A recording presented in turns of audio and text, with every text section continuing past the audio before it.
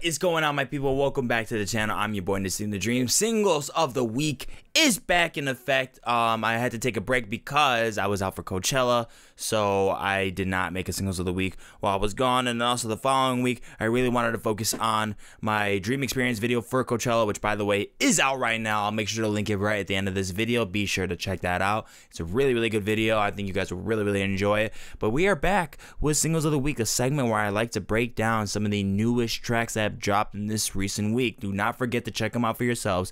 They are all in the description down below. Be sure to let me know what you guys thought about them, and let's just get right into these new singles. Okay, we are going to start off a bit weak. Admittedly, we're going to start off a little bit weak. I'm going to bring you on with this new song. It is called Sweeter Scars from rappers Just Juice, Logic, and Trippie Redd. I've never listened to Just Juice, and honestly, for what the track has, I really do not care for the guy, what he's really putting on the table vocally. I'm really not here for it.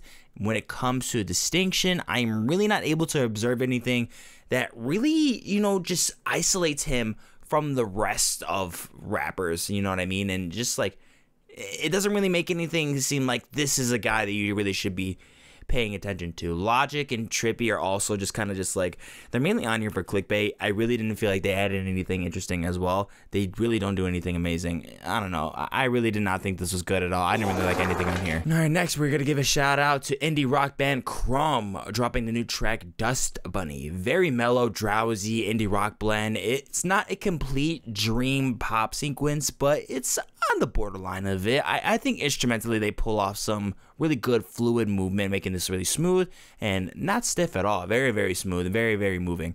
And however, I also would say that this isn't really far off from your random grab bag kind of an indie track. I really didn't feel like I don't mean that as a bad thing, though. I really don't mean that as a bad thing. I still felt like the track was enjoyable, but to me, I really couldn't find anything that really moved me or drastically caught my attention while I'm going through this song. Something for me to really jot down, something in my notes. Again, not bad though, not bad. All right, next we got ODESZA dropping a deluxe version of the new record, The Last Goodbye. Really, when it comes to new songs that they added in here, they really only added 2 original new tracks, but they also added 2 VIP remixes of some older songs. The one I will be talking about in this video is the song All We Need with Shy Girls, which is also the song, if you remember, from their 2014 LP, In Return. This song is just nuts. It's crazy. I'm telling you, this song is super thrilling. ODESZA pulls off this kind of like sci-fi ethereal like reimagination that leaves you in a state of paralysis. It's so refreshing. It's beautiful. I really, really dug what ODESZA did with this song. It's so out of pocket. Like, I didn't think they would even go back to these songs and make VIP versions, because I really, really like what they did with the Bronson tape. So yeah, unpredictable yet pleasant, super fire. And then we got rap duo Zillakami and Sosmula City Morgue dropping the single Skulls and Bones. Still sticking to that same style that City Morgue really sticks with, a lot more darker this time instrumentally, I would say. So normally when it comes to the beat switch that they displayed on here, I feel like I really wouldn't like it, but it somehow worked for me on here. It made me think more highly of the creativity level for this song. So yeah, overall, that's really all of my thoughts on the song. I'm giving it the green. All right, and then we got the lovely pop singer-songwriter Rachel Chinouriri with the song Ribs. I found the production to be pretty clean, the acoustics sound pretty smooth, and the electronics showcase a great level of dynamic.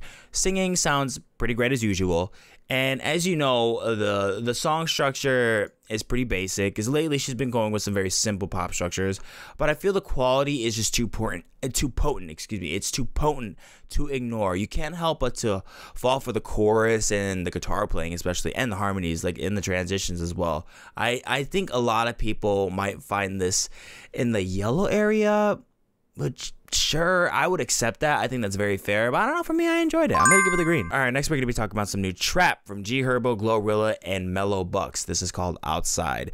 I feel like these folks, they really do work together well. And by the way, just to really say it early on, GloRilla really killed it on this song. I loved her. She sounds stupid, dummy, crazy, super hot fire on this song, my guy.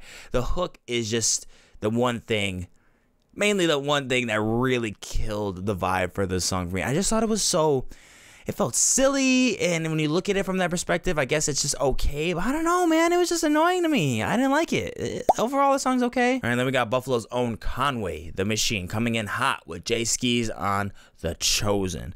This is silly fire production. It's so wavy. This is silly wavy. This shit sounds so old school and classy, but it's also got a little of a modern tip-top production to it because it really feels super clean and neat, very vivid.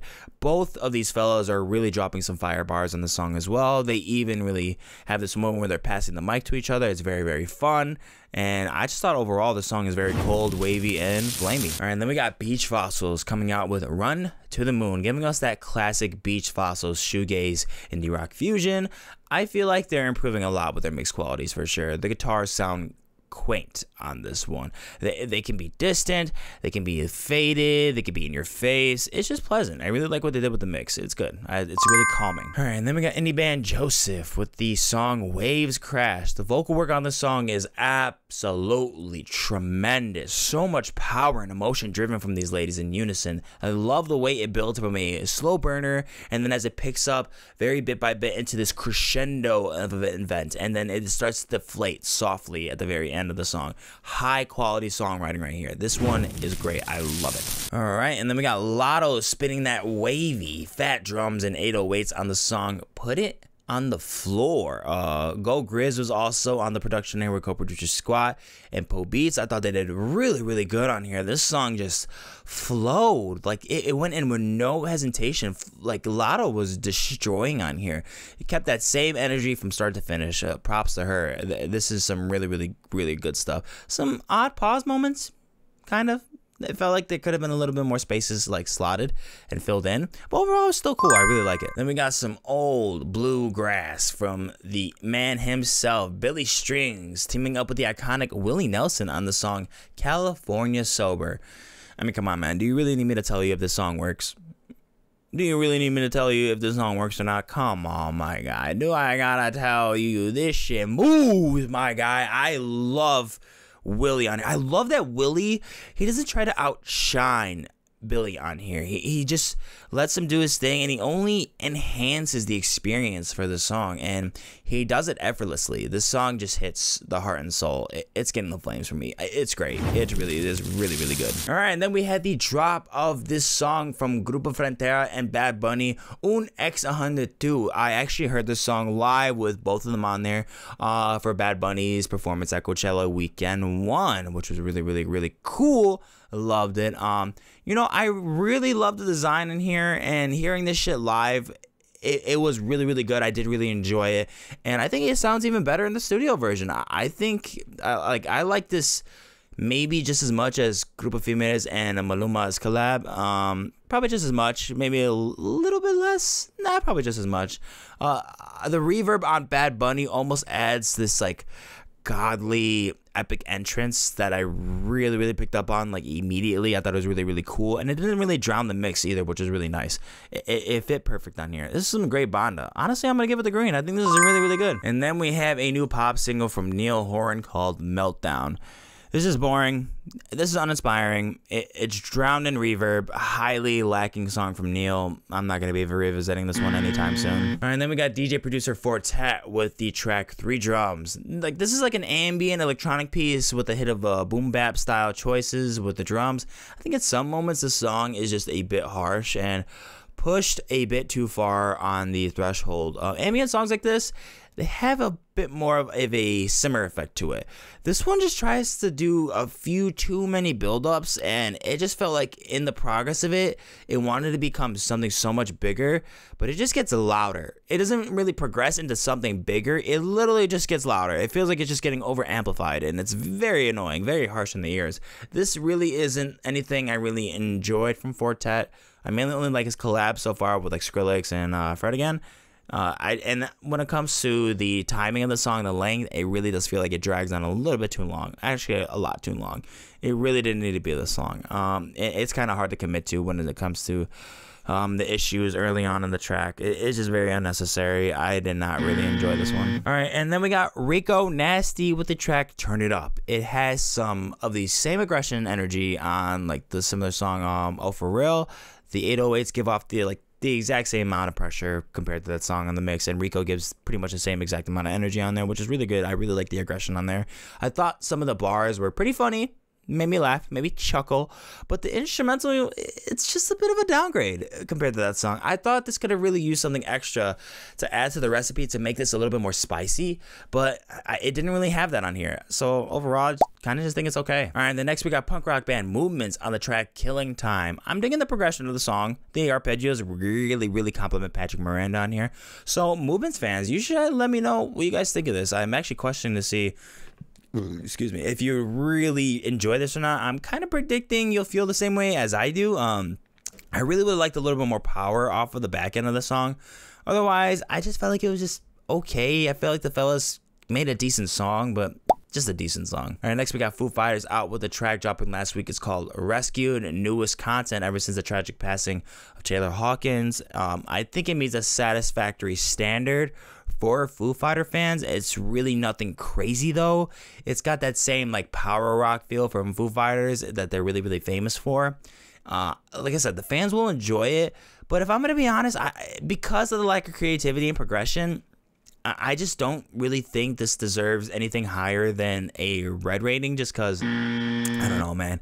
A band with this high caliber of talent, I just think you could do something more theatrical with a song like this, and it's just kind of fan service. But hey, man, to each his own. All right, another one that dropped last week is from Christine and the Queens, and this song is called True Love, and it features 070 Shake.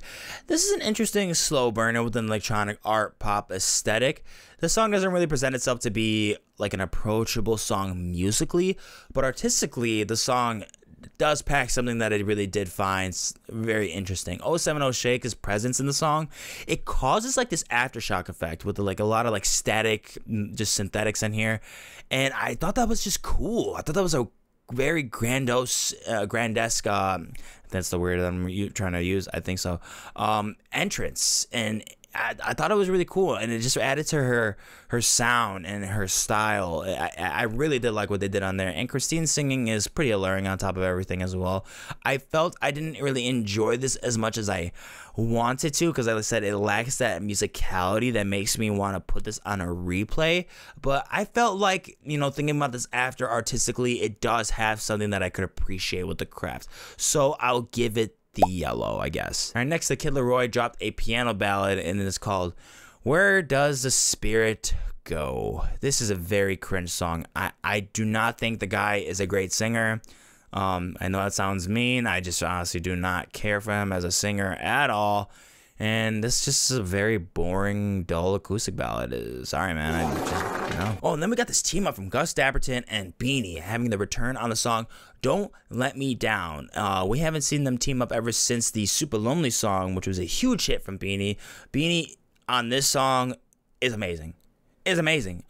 This time they like do like a disco thing, and I just feel like it's so groovy. I'm really loving what they're putting down on here. I just feel like it's so much better than Super Lonely. Seriously, I really dig this song. Instrumentally, vocally, it surpasses the song in my eyes. It is the successor for sure. They work like a charm together, and I really did like Gus's intro into the song too. Again, it felt like another grandiose entrance that really feels very unique with great embellishments in the background behind him. Amazing song. All right, and then we got Post Malone's newest single, Chemical. What is going on with the reverb in his music, man? It is drowning everything. Everything sounds super wet. It is suffocating the entire mix. Like, I don't get it, man. This song just sounds way too overprocessed, and then on top of that, his falsetto sounds super synthetic. But yeah, man, this is bland.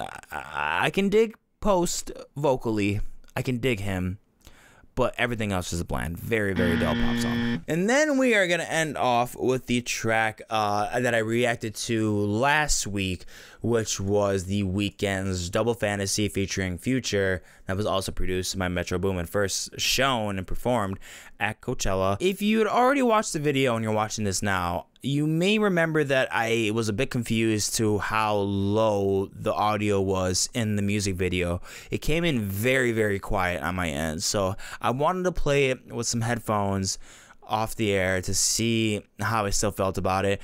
Yeah, this song's awesome. The song's great. I'm gonna give it the flames. And that is it for this week's Singles of the Week, guys. Thank you so much for watching the video. If you enjoyed, go on to like, share, and comment down below of what you thought of these tracks. Do not forget to check them out for yourselves. They are all linked down below. Thank you guys so much for watching, and I'm gonna catch you in the next one. Deuces.